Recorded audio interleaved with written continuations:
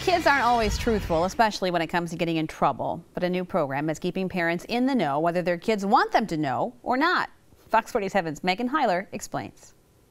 Getting pulled over is the last thing that a teen wants to tell their parents. But with the STOP program, they don't have to because the parents automatically get a notification.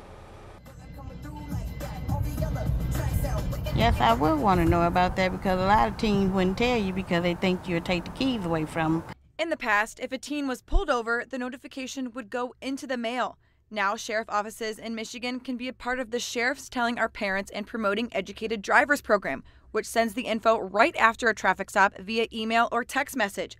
All they need to do is sign up and put the sticker on the back of the car. Typically, this dangerous driving starts off with small indiscretions, a little bit over the speed limit, rolling through a stop sign, that kind of stuff. And before it leads into tragic consequences, we think it's important that the parents know, hey, your loved one, your child is starting to slip up a little bit, and then the parent can decide whether there needs to be any consequences. Parents in the area tell me they think it's a good idea and are happy that police are able to watch out for their kids when they aren't around. Well, we have that responsibility. We gave birth to them, or we adopted them, or brought them into our family one way or another.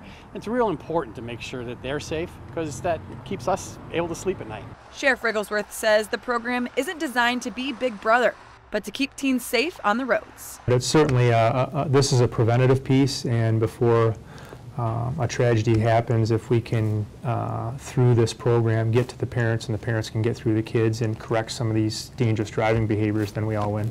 To sign up, all you have to do is visit the Michigan Sheriff's Association website. I included a link to do so on this story on fox47news.com. Reporting from Ingham County, I'm Megan Heiler, Fox 47 News. You can have your child enrolled in the program until they're 21.